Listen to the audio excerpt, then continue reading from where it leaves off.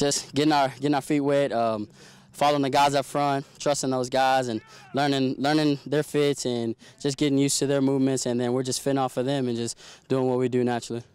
First and foremost, you learn how to practice. You practice hard. It translates directly into games, working your footwork, trust, you know what I'm saying, catching the ball out of the backfield. Just little things that we do day in, day out that'll translate directly into the game. Our diversity, we got a lot of different types of guys. We got Big Chris, we got Young Spencer, we got Adrian Dill, we have Ronald Winston. We have a lot of guys, Josh, who bring lots of different things, Tony. You know what I'm saying? We got a lot of things that we do differently, you know what I'm saying?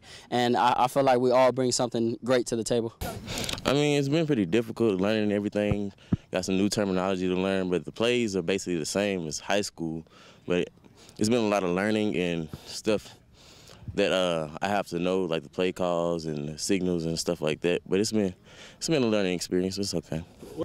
They're basically telling me trust the line, listen to the older guy, listen to them, and make sure that you know what you're doing when you get in, because when that opportunity comes, if you mess up, you're done, basically.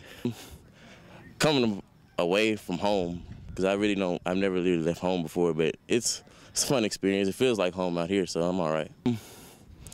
I like the running backs because we're more like a family, and we bond together and we do everything together, and it's just fun to be around them, those guys.